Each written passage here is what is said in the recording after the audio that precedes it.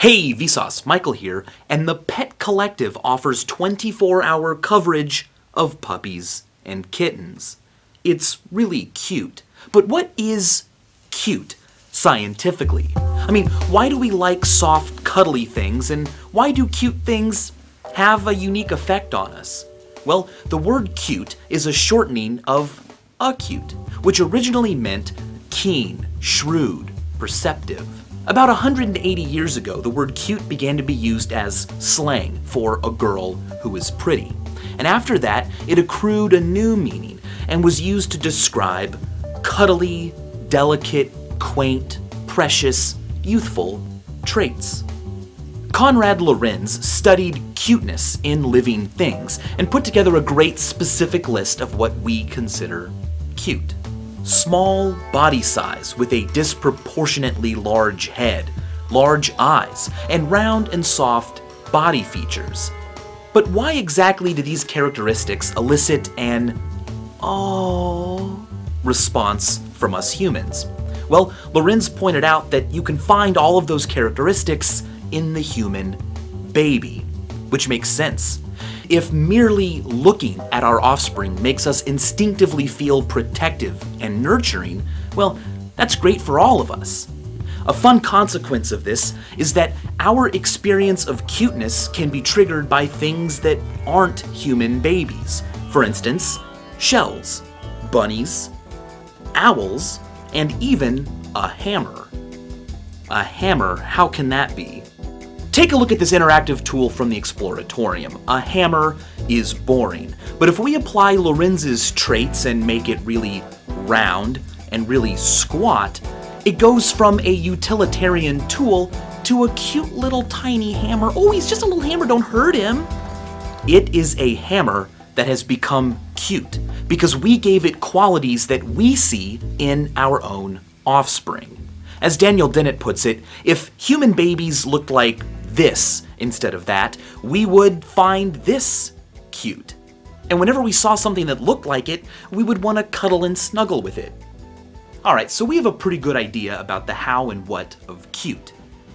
But where is cute? Well, researchers have shown cute baby pictures to subjects while using functional MRI to track activity in the brain.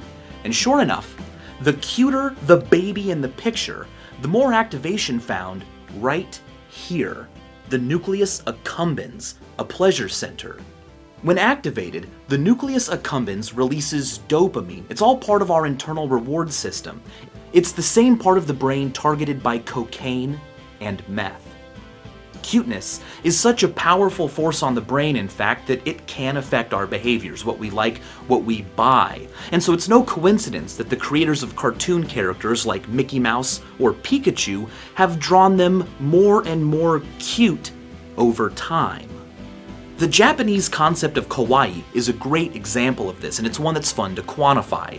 If you're an adult, how many of your own heads stacked on top of each other do you think it would take to equal your height?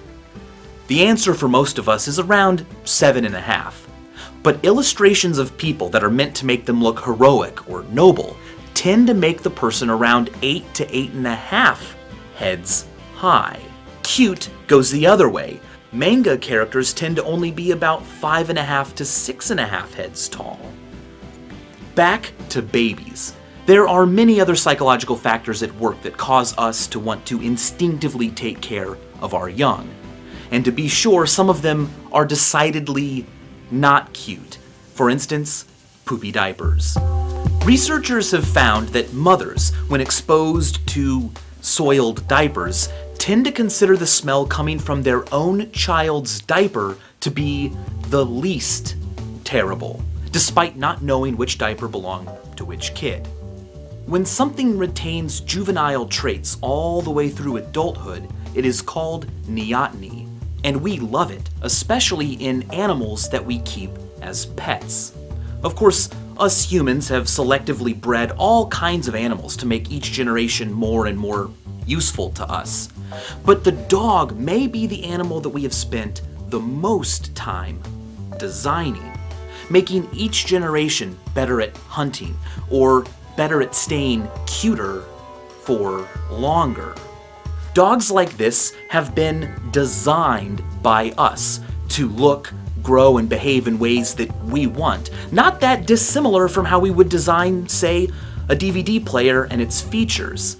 So whether it's staying cute forever or just being a really great hunting companion, the modern dog, more than any other animal, could be considered not so much a consequence of nature as much as it is a piece of human technology. As Science Friday puts it, the dog is man's best friend because it may be man's best invention. So go pet a cute dog today, and as always, thanks for watching.